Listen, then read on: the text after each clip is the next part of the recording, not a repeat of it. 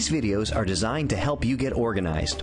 Pause the video after each tip and try it on your computer.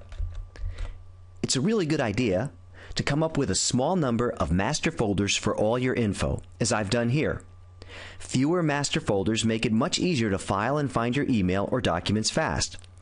We'll discuss an easy-to-implement 5-folder system later, but first, let's start with some eFolder basics.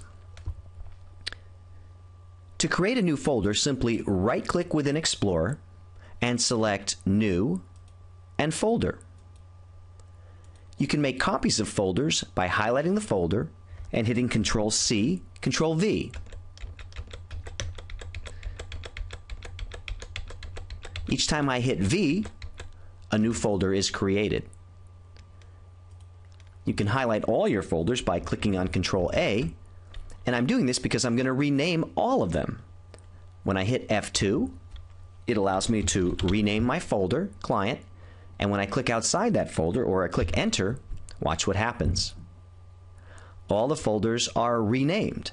This can be useful if you're trying to name a large number of photographs which are all the same name, like X7352. This will change them to, New Year's Eve party. Now, if you have a folder that perhaps is at the bottom of your string, let's say it's XYZ Company, then of course it'll be in alphabetical order. It'll be at the bottom of your folder. But if you're at the top of your folder string and you just hit X, notice that it will take you right straight down to that folder. So that's a great way to surf down quickly to a folder that you're looking for that might be buried at the end of a long string of folders. But what if this is a really important account?